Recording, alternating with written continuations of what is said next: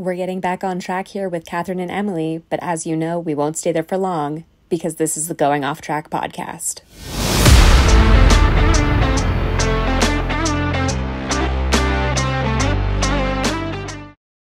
Hello, and welcome back to the Going Off Track podcast. I'm Catherine, that's Emily, and we're in fall break and nothing's happening.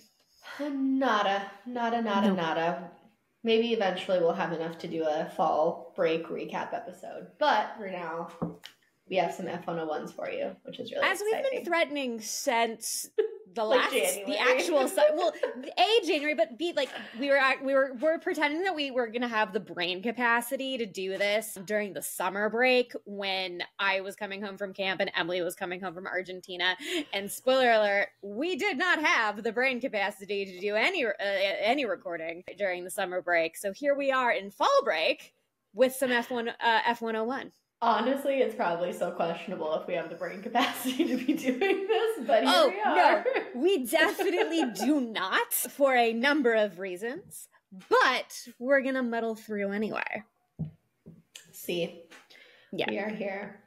So we're here. Welcome back to our F1 educational series where we talk about things about Formula One that you may or may not know. And this is something that we kind of thought about doing on a whim and then decided like, oh, that would be really, really cool, which is we are going to talk about F1 Team Genealogy and kind of trace back the origins of Formula One teams from where we are right now to where Formula One teams got their start, which for some teams is going to be a little bit more complicated than, say, the teams that we're going to talk about today, which are going to be Ferrari and McLaren, because Ferrari and McLaren are pretty straightforward history-wise. So we're getting them out of the way before we get to the fun, complicated stuff. Yeah, exactly. So we're starting with the oldies but the goodies today. So Ferrari and McLaren, two of the most storied. Yeah, we can call it storied teams on the grid, and also the ones with the least complicated history, just because it's been Ferrari, period. McLaren, yes, period. But I mean, they had like we get to some of the more complex ones, but yeah, but I mean, start somewhere. They did have like a couple of things that have happened that are historically of note in the grand scheme of Formula One, like maybe like one or two things. Yeah, but really cool still to talk about them and their founding and how things happened. So let's start with Ferrari. Sure. I think it only makes sense, right? I mean, you are the Ferrari fan, but more importantly, they're the oldest surviving and most successful Formula One team in the current generation. Yeah, they are. They've been around since race 1. Yes. I mean, they've been around since before race 1, if we want to be technical about it, because, Formula That's 1... why we're here, so let's get technical. Right. Because Formula 1 as the entity that we know it today started in 1950, but there are a number of teams that drove in 1950 that obviously existed beforehand, where basically, a bunch of people came together and were like, hey, we should make this like an official racing championship and give it a name and everything. And that's what became Formula One. But Ferrari was one of those teams that started, in the 1920s, which is, it was 21 years before the first Formula One season, Ferrari was founded. God, they're so great. So so Enzo Ferrari, if you did not see the horrible movie Ferrari, he did not actually see it. You didn't miss much. I didn't think so. Also, this is such a side note, but they need to stop casting Adam Driver as Italian old men. Exactly. Like, I keep getting a House of Gucci and Ferrari mixed up because I'm like, oh yeah, Adam Driver. But I'm like, but which Italian Adam Driver are we talking about? So for a lot of reasons, I really don't like Adam Driver as an actor. And that is one of the things that, like, I'll watch the Ferrari movie eventually, but it's one of the things that, did not make me excited about that Ferrari movie. Oh my God, that's too funny. But yeah, so it was founded by Enzo Ferrari, like Catherine said, in 1929, which was like 21 years before the very first F1 race, which is absolutely insane. But they didn't start racing in Ferraris, right? They started racing in an Alfa Romeo car. Yes. Which we'll get to them later. Yeah. They're way. Then in like the 40s, that's when they started to introduce their own car made by Ferrari. Yeah. So. And then obviously the first Formula One race, they were in the first Formula One race all the way back in 1950. They are the only team to compete in every season of the Drivers' Championship. And we all know, like, Ferrari is basically like a religion in Italy. Like, it's one of the main religions. It's how amazing. Valuable and established and important it is to that country. And I would say to like the entire F1 community. Right. It's one of the reasons why Lewis Hamilton is leaving Mercedes, is because, like, who doesn't want to be a Ferrari driver? Like, you know, whether or not that's where your career goes to die, like, there's still a lot of, you know, that's what the current generation era of Ferrari kind of is. But if you think about like the Ferrari heyday, like, who doesn't want to be the next Michael Schumacher? Right. And I think it's just, I mean, we've talked about this before, how it's just such a incredible team. And you have these, you know, periods of time where you have like the Michael Schumachers, the Niki Laudas, where everything is Ferrari.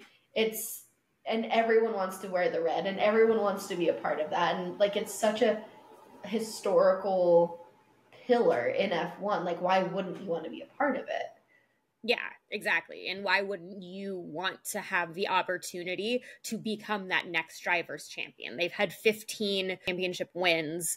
5 of those titles are Schumacher's, but like big names, you have Ascari, you know, Juan Manuel Fangio, Niki Lauda, Jody Scheckter, and of course, most recently, Kimi Räikkönen. I am obsessed with this man, and I wish I was in F1 like 20 years ago so I could see like his full career and all of the mayhem that was caused by him. And we'll talk more about the mayhem that Kimi Räikkönen caused once we get to Lotus, which will be at some point in the not too distant future, because Kimi Räikkönen and Lotus are just a whole heaping helping of a thing. It's a whole thing. But no, I think like my like biggest moment of Ferrari with Kimi is them like talking to him, and I mean like presenters from Sky Sports saying like, oh yes, well, you do speak Italian, right? And he's like, no. And they're like, but Ferrari requires all of its drivers to learn Italian. He's like, no. Like, but they do. He's like, yeah, I know, but like, I don't. I don't speak Italian. I will not learn. That's not for me. I don't want to. And I think they said like, oh, well, why not? And he's like, oh, because I don't want to, so I won't be learning Italian. Yeah. I mean, we all know that like, almost everyone, like, there's so many amazing Kimi Räikkönen moments. My favorite, and this was not when he was driving for Ferrari, was of course when he crashed in Monaco and watched the rest of his race from his yacht. But like, that's just quintessential Kimi Räikkönen. He's like, I don't want to learn Italian, so I'm not gonna. What a G. What a G. Yeah. But honestly, like, the biggest G, I think, of all time, forever and always, I don't care how many championships Lewis or Max get, like, Michael Schumacher is the pinnacle of F1, and his, like, height was when he was in a Ferrari car. Yeah, he really, like, the Ferrari success that we know today really is, like, that was, like, they're obviously, you know, Niki Lauda, very successful at Ferrari, but like Michael Schumacher just went on a tear when he drove for Ferrari, you know, from 96 to 2006, 72 Grand Prix wins. That's a lot of Grand Prix wins with one constructor, let alone in a driver's career. And we all know that like Lewis Hamilton and Michael Schumacher's, you know, career numbers are some of the most absurd in the grand scheme of the sport. And Schumacher and Hamilton and Verstappen hold pretty much all of Formula One's records are either held or tied by those 3 people, started by Schumacher. Right, and I think he really brought like the relevance of Ferrari back to Ferrari, because they had gone a long time without having, you know, a championship driver until he got in the car at Ferrari, and he really brought back like the glory of Ferrari. Yeah, because like if you look at the Constructors' Championships, there was a there was a pretty big gap between 1983 and 1999 of no constructors championships. And then you had 99, 2000, 2001, 2002, 2003, 2004, all just straight off back to back to back, which obviously we won't see again until we talk about Mercedes and their, Right. eight constructors straight tear. But that's really hard to do. So even harder in modern Formula One, but like it was also really hard to do back then. Yeah. So, and I mean, everyone knows Michael Schumacher is so, so good. But I think sometimes, like, we talk so much about Lewis and Max in the modern age. And, like, it wasn't that long ago when Schumacher was doing all of this for Ferrari. Yeah. I mean, I was a teenager when it happened. And that was either a very long time ago or not a very long time ago, if you want to do that math. But it's just the way that Ferrari really, they were it in Formula One for so long. And that's why all these drivers, and it also goes to show you like the drivers' ages, like, the drivers' ages get younger and younger and younger every year. And the average age of the drivers, other than, a few outliers who are going to be in their 40s, is going to skew even younger next season when you have the likes of Kimi Antonelli and Ollie Behrman joining the grid. But like, all of these drivers were like young kids when we were living in the golden age of Ferrari. So that explains why everyone's like, yeah, I love the team I drive for, but also like, come on, it's Ferrari. Right, exactly. And I think it's interesting, like, if we think about it, and I saw a really funny video of Franco Colapinto trying to like go and talk to Lewis like, when they were all together, which like is so funny because I'd say like, well, he's the youngest driver on the grid now, but he grew up watching Lewis Hamilton, and like now he's driving against Lewis, which is crazy. But that's probably like how Lewis was with Schumacher. You know what I mean? Yeah, because like, there was overlap with them too. Exactly. Yeah. So it's interesting to see like that evolution, and like in a few years we'll see people who are watching Max Verstappen if Max is still around, but. Probably not. Probably not. But it's cool to see like that overlap and who people idolized growing up and the crossover. So I don't know. He's always been like the coolest for me for drivers. So he's just did so much. It's even if you don't know a lot about Formula One and you're like brand new to Formula One, it's like, you have to have heard the name Schumacher, whether it's related to Mick Schumacher or Ralph Schumacher, who still needs to stop talking. Like, it's arch nemesis. Oh, we have a couple of my arch nemeses when it comes to F1 media that will be featured throughout this, but obviously Ralph is right up there number one. Whether or not you're eventually going to trace yourself back to Michael Schumacher, and then you're like, oh, he was a big deal. Yeah, no, exactly. So on the flip side, right? So we have all these drivers, a historical program, but I found the biggest or like the most interesting fact is not with the drivers, but with the team principals. So again, Ferrari, historic team, lots of glory, everything like that. They go through team principals like candy. Like they've had 23, so on average it's about 3 years per team principal, which is insane. Because if you think about some teams, that's not the case, right? They're gonna go through them much slower. Some of them are there forever. But Ferrari just really churns and burns them, which to me also is not super surprising because they expect to win. They expect to be the best because they are Ferrari. And if you can't get it done, then you're done. Yeah, exactly. And like one of the ones that comes to mind more recently is Mattia Binotto. Exactly. Who, was a really good team principal, but was not a good enough team principal for the standards that Ferrari puts on itself. Like, like you said, there's only three, like the average tenure of a Ferrari team principal is 3 years, which is the amount of time that Mattia Binotto was in the seat. But, if you look at the longevity, like the longest serving team principal at Ferrari was John Todt, and that was only 14 years from 93 to 07. And like that's one of the major outliers when you have 8 of the 23 team principals only lasted a season. Yeah, that's wild. Yeah. I think. I mean, it's crazy to think, but it also isn't because it's Ferrari. Right. And like their standard is so high, and if you don't perform, then you're done.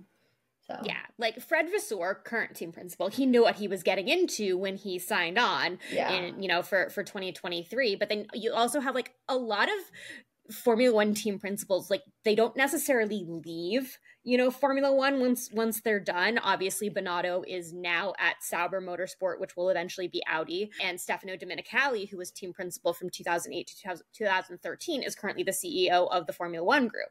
So they kind of all just like hang around a while. But it just, when I was looking up how many team principals there were at Ferrari and just the number and like the lack of longevity in these 10 years, I just like, that just made me laugh because this is like, this team will be 75 years old next year. And that's a lot of team principals. Yeah. I know, 75 years. That's so cool. Like such a That's also ridiculous milestone to hit. And I can't wait for Monza when they're celebrating their 75th. That's going to be really, really, really cool. I know. Again, just looking forward to 2025. Everything is 2025. Okay, well, let's do some quick hits on Ferrari before we move on to our next team. So, first win the team ever had was the 1951 British Grand Prix. And Kathleen, you found a really fun fact that, like, so this was their first win, but it was the 12th race in our, like, what we call now F1. They were racing before, but in 1950 they formalized it. So 1951, Ferrari's first win was the 12th race ever. And it was also Ferrari's 12th race ever. So their first win came very, very early on in this whole big, grand platform. Scheme of things. That's one of the things that as we keep, you know, going through the other teams and doing research is like, how long did it take for these teams to get that first win? And obviously, I have not done all of the research on all of the teams yet because there's a lot of teams and a lot of teams will also change hands a lot more than Ferrari. So it's going to take me a minute, but it'll be really interesting to see for me as I go through and doing this research of like how long some teams took and like is, you know, what is the fastest and what, you know, what took longer. So I think that's really cool. And also interesting, they didn't win their first season in Formula One. Well, that's okay. We'll give them a pass.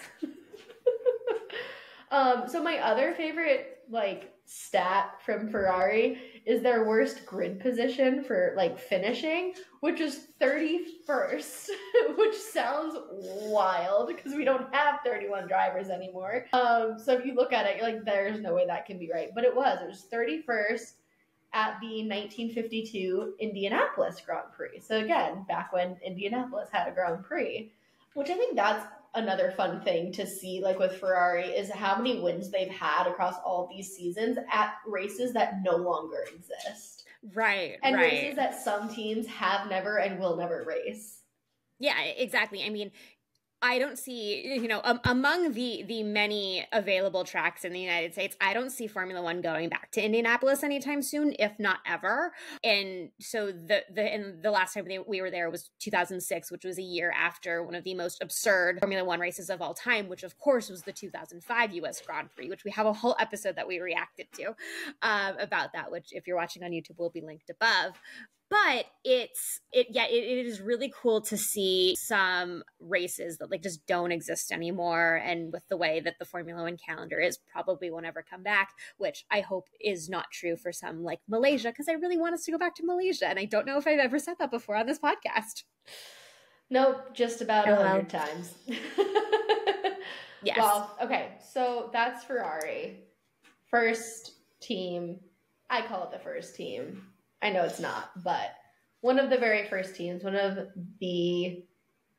is the longest running team, and it is the most successful. So obviously this was a natural choice for us to start our genealogy project with Ferrari. Yeah, and then going to the second oldest and second most successful, that would be our current Cinderellas at the dance party, McLaren. Good old McLaren. Yeah. Yep. So they did not join Formula One as soon as Ferrari did, but like Catherine said, they're the second oldest team. So they were founded in 1963. So 13 years after Ferrari started in organized F1, we'll call it. Good old McLaren came around with their first entry coming in 1966 at Monaco, actually. Yeah. So to clarify, second oldest surviving team. Yeah. Yeah. That was implied. Yes. Second oldest surviving team currently on the grid. Right. Right.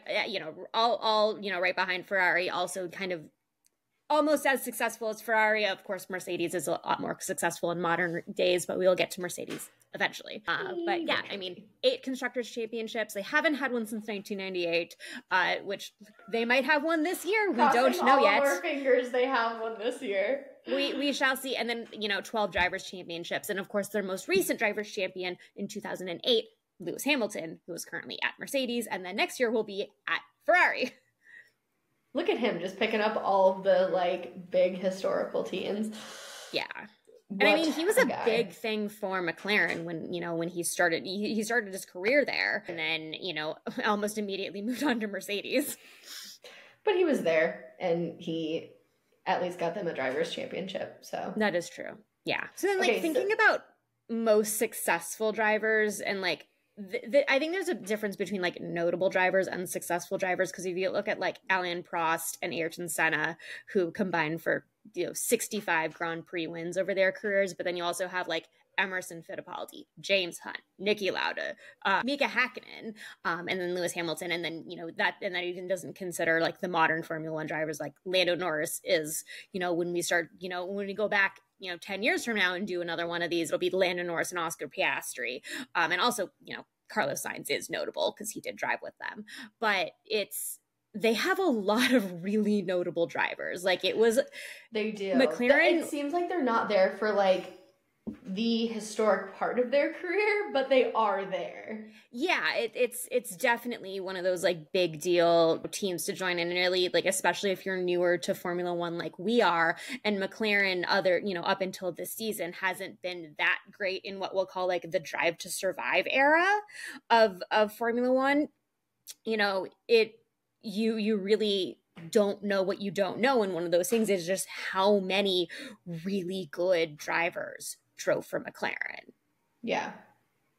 And they have a really long list. I mean, they have a ton of history, because I mean, we've been talking, they are the second oldest team. They have a ton of history, so naturally they're going to have a ton of really good drivers driving for them. It's just they haven't, like what I was saying is Lewis Hamilton is and will be known as one of the greatest drivers in F1. Not if you're Catherine, but it's a fact. No. Even if you're Catherine, stop making me say nice things about Lewis Hamilton, Emily. That's why I'm taking this one. I know, but I understand what he is to Formula One. I just don't like him. Personal vendettas aside.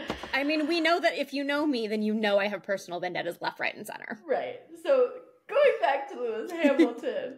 Right. Like, he was there. He wasn't there for long. He did win a driver's championship, but when we think of Lewis, we don't think McLaren. We think Mercedes. When we think of Niki Lauda, we don't think McLaren. We think Ferrari. So it's just kind of like one of those teams that's been around forever, and they have a ton of success, but no one necessarily, like, thinks about them as that level. You know what I mean? Right. Yeah, exactly. And I mean, even when you think about, like, say, Fittipaldi is, a major name in the history of Formula One just because of like their family's longevity. There are so many Fittipaldis thrown about. Pietro Fittipaldi was a reserve driver for Haas for many years, and he's finally moved on to IndyCar this season. But like, there's so many names that don't get dropped nearly as often as, the current big, flashy, wild names. And of course, the names of like the, former drivers who always show up and end up on like Martin Brundle's grid walk, like Jackie Stewart. Yeah. Love Jackie Stewart. Yeah. And then of course you can't talk about, you know, McLaren without talking about Bruce McLaren, who founded the team, tragically lost his life. But like the team was, you know, it was kind of crafted for him to continue driving in motorsport.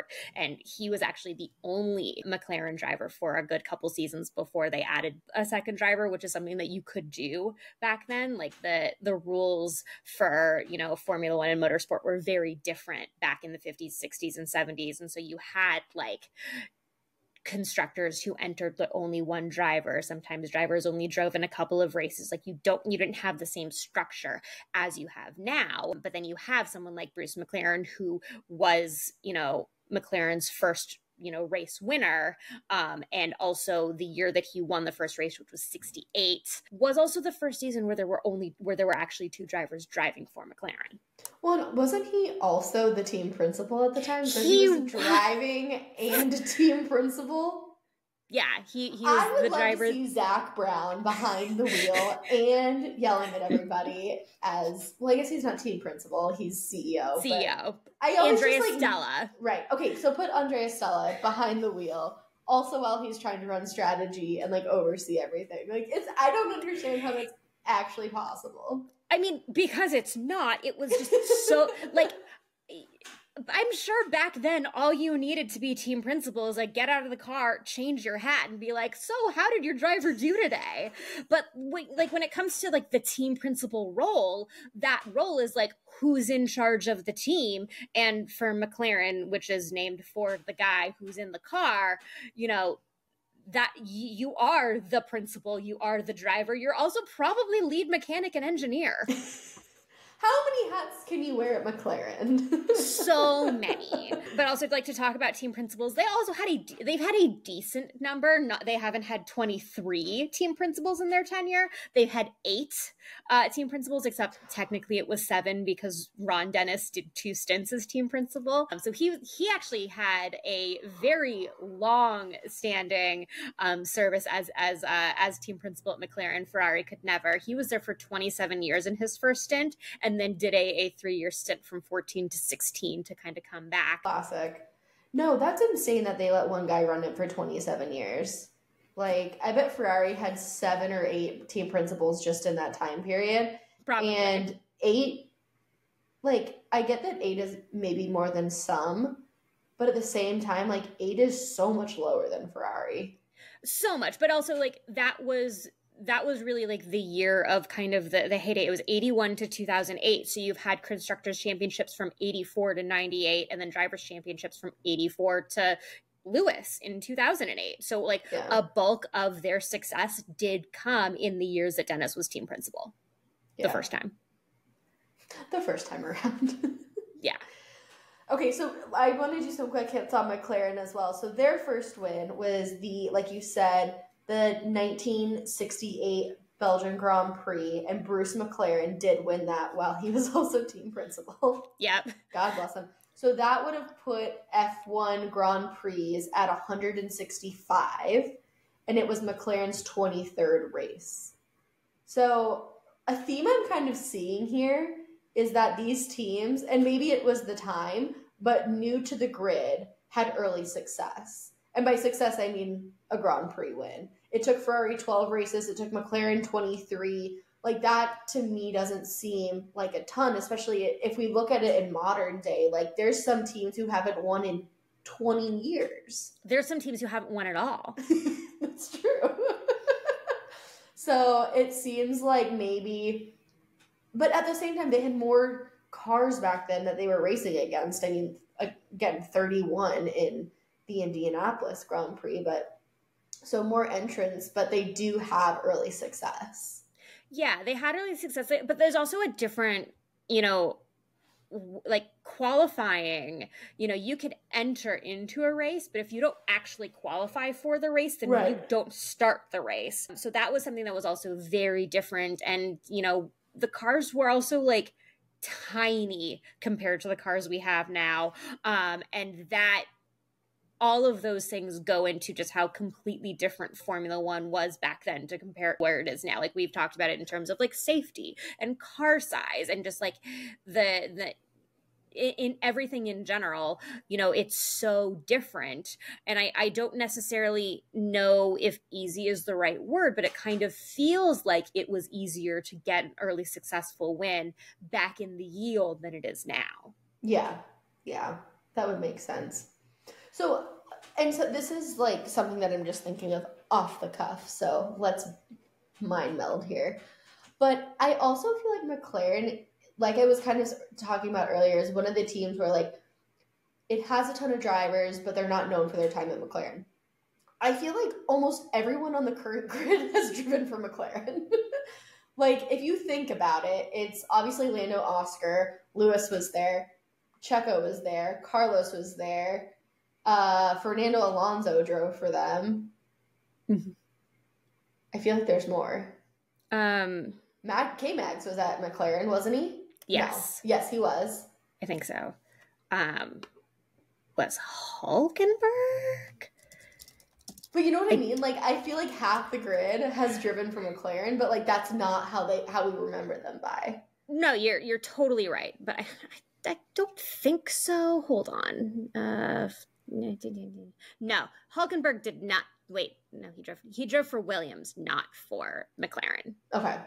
And so there's like 8, we'll say. Yeah, but like that's still like out of 20 drivers, that's so many. Yeah, especially when seats change and stuff like that, and like people leave the grid and new people join. That's still a lot for one team to have driven. Like, yeah, they've had so many like it's. I feel like there was a time and it kind of like it comes in and out of like the history of McLaren, where McLaren is one of those like stepping stone teams, which now that's like Williams, Alpine, Haas, where like you go there, start your career, and then you go somewhere else. And like McLaren, you know, outside of that big streak of success in those years, like the 80s, 90s, you know, was a team where you have people coming in and coming out, and then, like you said, going and doing their best and having their best years with other teams. Yeah.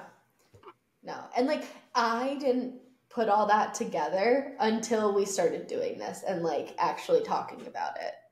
Yeah, no, fully. It's very much like, oh, like even when I was looking at, you know, I did like worst seasons, worst grid position finish, just, you know, in case we run out of things to talk about. And for like worst grid position finish, which like, you know, being classified P20 is, you know, someone's got to do it these days. But, you know, some years like 20th wasn't even the worst. But then seeing like the list of people who finished P20th for McLaren that were like classified P20, Ayrton Senna. Okay, that makes sense. You know, it was the 90s. Sergio Perez, I saw that. I was like, wait, Perez drove for McLaren when? The answer is 2013. And then also Lando Norris this season finished P20 for McLaren in Austria. Good old Lando. Yeah.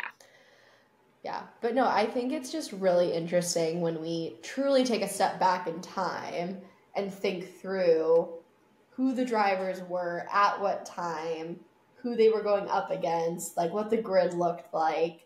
And as far back as you look with the current teams, like you'll always see McLaren and Ferrari. But that's the other thing too. Like I didn't necessarily recognize and realize how old McLaren is. Like I could have swore they took over in like the 70s or something, but they've been a team since, you know, the 60s, which is crazy. Yeah. And another thing that we're going to see is how many of these current teams that took over for other teams, and we're going to talk about Haas next week, but, you know, Haas as a team that was founded and joined the grid and kind of sprouted out of nowhere, similar to the ways that Ferrari and McLaren were established. That's not the most common way to come to the grid, which is, of course, like the struggle that Andretti is having coming to the grid, where it's like, oh yeah, have him come on as 11 team, as 11 words, Catherine, as an 11th team, or maybe you should buy a team out instead, which is kind of the more common ways that we have the current brands and current teams on the grid that we're going to be talking about throughout the rest of the series, where it's you know, it's not as common to just be one name. And sure, you know, teams have, you know, different title sponsors, and we'll talk about that with like V-Carb when their starts. But, you know, to come on the grid as Ferrari and now to be technically Ferrari HP, like that's not common in the grand scheme of Formula One. No, and I think, again, in this like Drive to Survive era, we've seen several name changes, especially like Racing Point, Force India, Aston Martin. I'm so excited to talk about Force India. But and like Toro, we've been through like Toro Rosso and AlphaTauri, V-Carb, but it hasn't necessarily been like the Haas situation where a team's brought to the grid. And I think too, like, we forget how young some of these teams are. Like, Mercedes has not been around for that long. And, like, so many people think, like, oh, Mercedes is the greatest in modern day. But that's... Mercedes is also like complicated because we did have a Mercedes back in the day that is completely different from the Mercedes that we have today, which we'll get to in a future episode once I do all those, make all those notes. But also you're right. Like, you think about Mercedes as one of the most dominant Formula One teams, which yes, they are, but they're also very young compared to Ferrari and even McLaren. Yeah. So, but yeah, it's just interesting. I think it's really important and cool to understand the history and what the team's gone through and what they faced, where they're at now. But I'm very excited for our episodes on the rest of the 8 teams. So just to kind of give a background on structure, we're going to do 2 teams every episode, kind of group them together how we see fit. We wanted to start with Ferrari and McLaren, obviously, because they're the oldest and they, you know, deserve the respect of being in our first episode. And also they're the first teams that I looked up. But also I did look them up first because they were, you know, the longevity and the fact that, like, if we were going to do like a quick hits of, like, you know, the teams started this name, covering Ferrari and McLaren is going to take all of 5 seconds. They started as Ferrari, they're still Ferrari. Started McLaren, Ferrari, still McLaren. Period. McLaren, done. Period. Done. Yeah. Moving on. But no, so we'll have 4 more episodes coming out for you guys with the rest of the 8 teams currently on the grid about their history and their F1 genealogy. But this has been our first of this series. So I'm excited to do like an F101 series. I don't think we've really done that yet. We've just done, you know, one-off F101s. So we have a 5-part series coming to you guys now. So this is the first with the oldies but the goodies. Yeah, exactly. Well, that is it. Thanks for going off track with us, guys.